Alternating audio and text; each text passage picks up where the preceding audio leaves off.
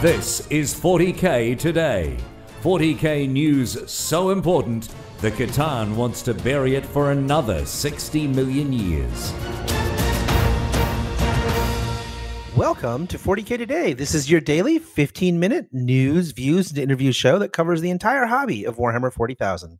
I'm your host, John Damaris, and today on the program, Engine War is out and an Imperial Knight's got some goodies. Junior Aflleje stops by to fill us in on the exciting new rules. But first, Tanya sits down with Mark Langille to talk about making cool stuff for 40K. The Warhammer community has a preview for the new bikes, which is super sweet. I'm so stoked. I'm a super huge fan of White Scars and the Raven Guard, and I'm sure all of you Battle brothers and sisters are as excited as I am. Link, as always, is in the show notes, but it's worth checking out. Sometimes a good tool is worth its weight in gold. Speaking as someone who once started a gaming accessory company, which is a very long story that I'm not going to share today, there is no end to the usefulness of well-thought-out tools. 40K Today's Tanya Gates sits down with Mark Langille to talk about Schooner Labs, purveyors of just those kind of tools and accessories. All right, I'm here with Mark from Schooner Labs, and I'm super happy to have you on the show today because you make some pretty cool stuff that help us play this game that we love. So why don't you tell us a little bit about what you do at Schooner Labs? Sure. And well, first, thanks for having me on and the kind words about the items we make. So basically, Schooner Labs kind of evolved out of kind of a side business that I have doing some making. I own a laser cutter. Had a friend actually get back into Warhammer in 8th edition, asked me to make a few things. And then I went down that rabbit hole of making wargaming accessories, and that's been evolving basically. Every time something new comes out or a new game comes out or a new edition or new models, I try to stay on top of that. So it's really whatever I can think of or whatever people are asking for, we kind of try to make it to, make the gaming a little bit better and easier. Hmm.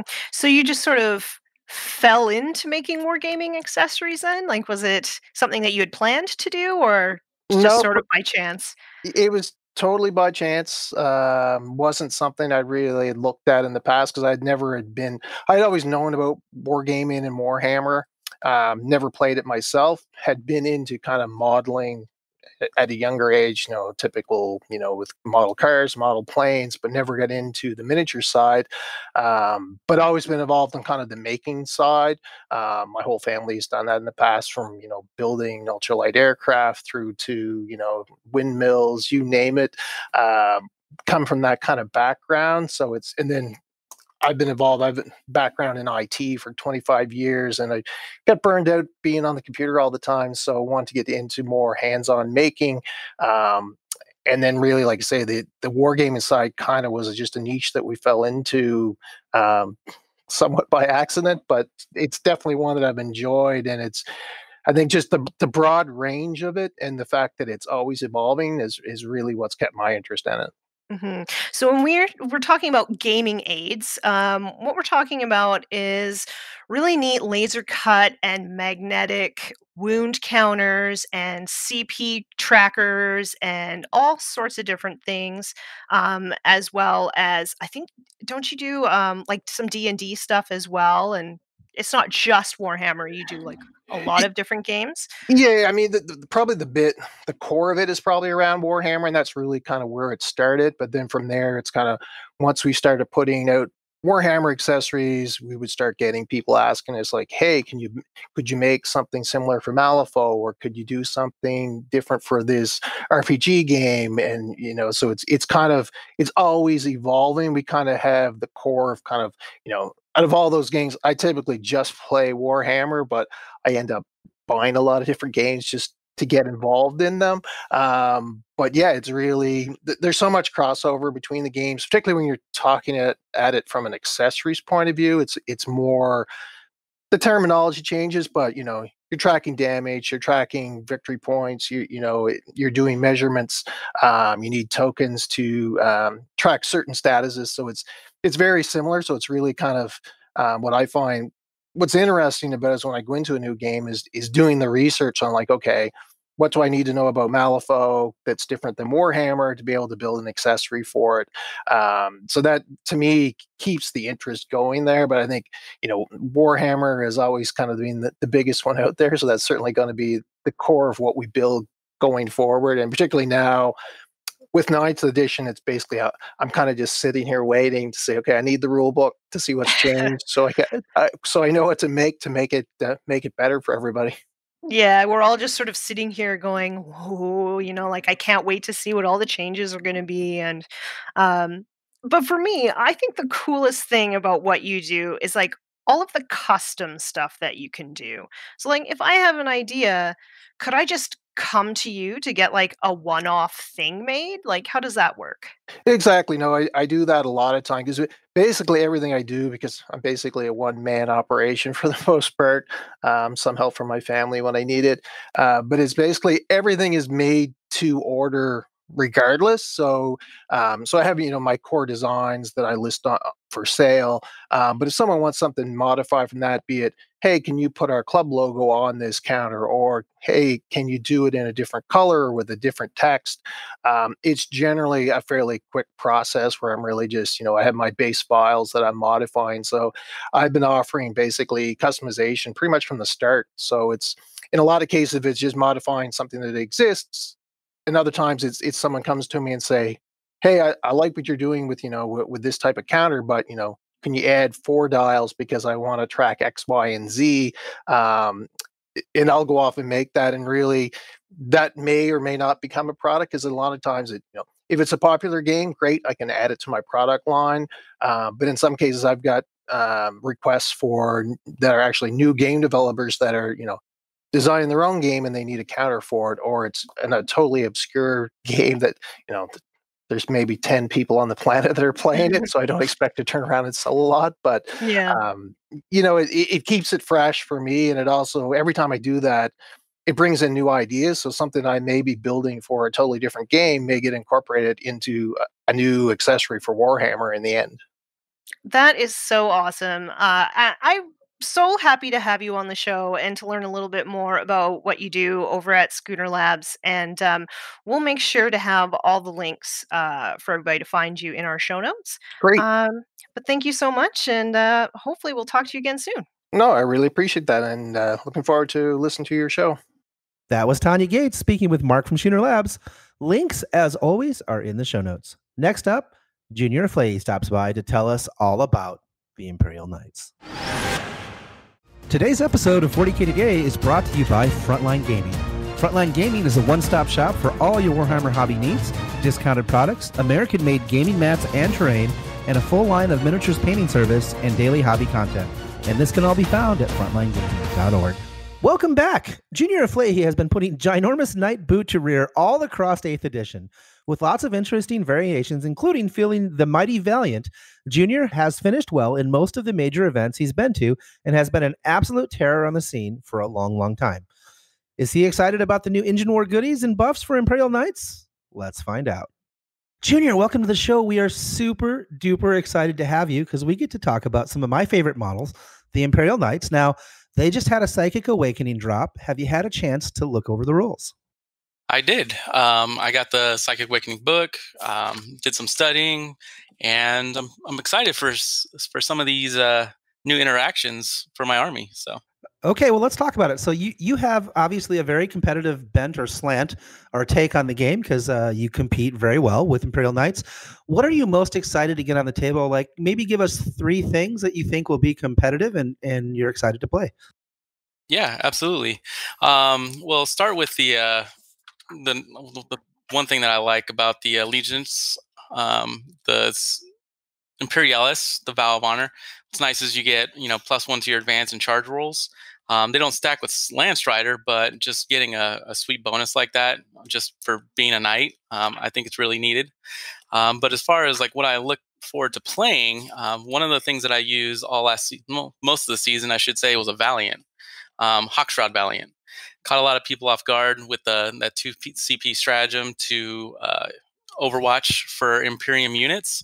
The one nice thing is And the Valiant's the one that has the big flamer, right? So, Yep. so that is a really, really nasty Overwatch if you think about it. Yeah. Yeah, absolutely. And again, catching people off guard, they can overwatch for other units, kind of like Tau, was really sweet. The nice thing, though, is, that you would flame them and then they would still charge you. Well, Psychic Awakening, they got a sweet little stratagem for 1 CP. So after your Valiant has fired Overwatch, you subtract 2 from the charge rolls made for units that the model targeted. So it's pretty nice anytime you can subtract from the charge rolls. And what's nice about the Valiant is a lot of people take the Traitor's Pyre for Imperialis, and you can reroll wounds. That's gross. So actually, -2 to charges is a huge number. It doesn't seem like it'd be that impactful, but I mean, all you have to do is talk to anybody that tries to charge impulsors, and they'll tell you that it's like, or charge through craters, or worse yet, the Valiant is standing in a crater. Suddenly you got a real problem, right? So that is really, really powerful, because even better than having a good Overwatch and doing a bunch of damage to them on the way to their coming in is them never getting there, right? So yep. Another thing that I look forward to using is the good old Gallant. So not only are you getting +1 to your advance and charge, but they have a new stratagem for Linebreaker. What that does, it increases their pile-in and consolidation moves to 6 inches. So if you really want a Gallant moving through somebody's line, that's going to be a nice stratagem on that kind of unit. Yeah, so you can use that to maybe you punch a hole in a unit or whatever, and then a 6-inch consolidate, and then you tie up everything behind it that they didn't want you to tie up, which is a big deal, because it's not like there's a lot of things you can tie up, like Thunderfire cannons or whatever else you can get a hold of, where you just shut them all off for a turn. I think I could see why you'd be excited about that. Plus, Gallants are super cheap, right? They're like a really efficient point cost model. They're the cheapest of the big units because they don't have really any kind of fire support. They have heavy stubbers. But one of the things that they have, again, if you take that in House Terran, they have a fight twice stratagem. And so imagine going 6 inches, pile in, consolidate, and then fight again immediately after. Not at the end, but immediately. So then another 6-inch consolidate. So really, he just gets to get as deep as he wants. There's no screening that guy. There's no screening that guy. Plus, Imperialis still have that 3 CP stratagem to outflank a knight, so you can start them 9 inches away from a board edge. So it's really powerful. Well, that's cool. So, and actually, if you think about it, with the way it looks like 9th edition is going to be, you're probably going to have more CPs to play with, right? Oh yeah, a lot more CP, so you can invest more into these knights. That Gallant that I was talking about for Imperialis, one of the new warlord traits that you can give them, you subtract 1 to hit roll in close combat against him, and he also subtracts 1 to attacks from vehicles and monsters, so he's more survivable.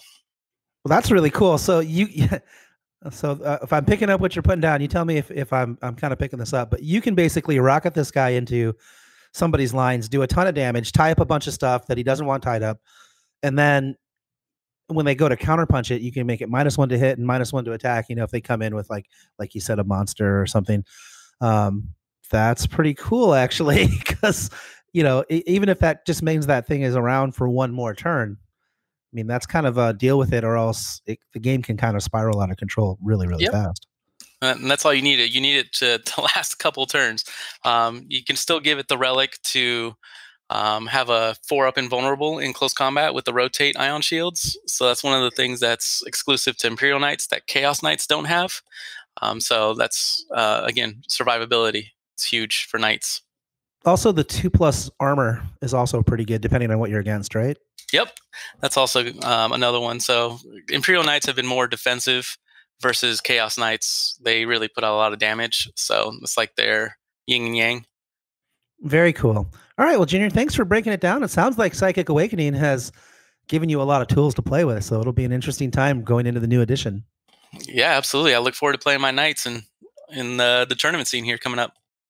That was Junior, and I think once we get into 9th edition, Knights might once again be a staple on the tables. Okay, folks, It's that time of the day. Let's get pumped up. It's time for Model of the Day. It's the model of the day, the model of the day, the model of the day. Chris's converted Necron Lord has a great green and blue color scheme with metallic accents. This model has been given multiple arms to fit the backstory, and the base has been fitted with a relic, the Veil of Darkness. This amazing piece of sculpture is just too cool and really tells a story on the tabletop. This model earned Chris a finalist pin in the 2018 Golden Demon competition, and we can see why. If you have a model that you want us to feature in the show, don't be shy. Contact us. Let us know. Hit us up on Facebook at 40K Today, or use our hashtag 40K Today on Instagram, and we'll come find your model. And that's it for today. Thank you so much for joining us. A big thanks to our content producer, Alex Painter, and our social media ace, Tanya Gates, and our technical producer, Seamus Ronan, for all their hard work once again in putting this program together. If you have anything you think we should feature on the show, please get in touch. If you have an amazing army or a YouTube channel or a great hobby tip, contact us on Facebook. Just search 40K Today. We'll see you tomorrow, but until then, for the 40K Today team, I'm John Damaris, and that's what's happening in 40K Today.